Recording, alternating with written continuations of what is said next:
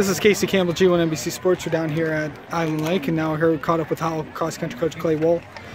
Clay, overall takeaways from today?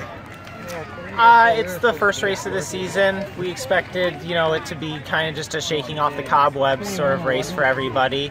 We had some good highlights, some good PRs, and looking forward to the race next week. Who stood out for you guys today, for boys and girls? Ryan Murphy stood out, his first cross-country race ever, and didn't really know what he could run, placed 34, so we're happy about that. And Noah Westlock had a big PR today, which is always cool to see. For the girls? Girls side, Emily Edenbrock had a great race, taking home some hardware. So is Maddie Savage.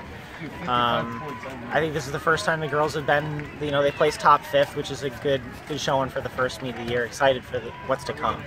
You got the open invite next week at Huron Meadows.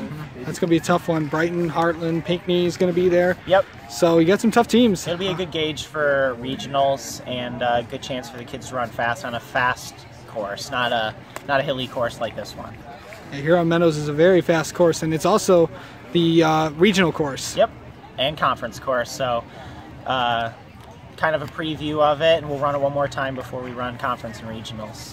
All right, Clay, thank you very much. Yep, no problem.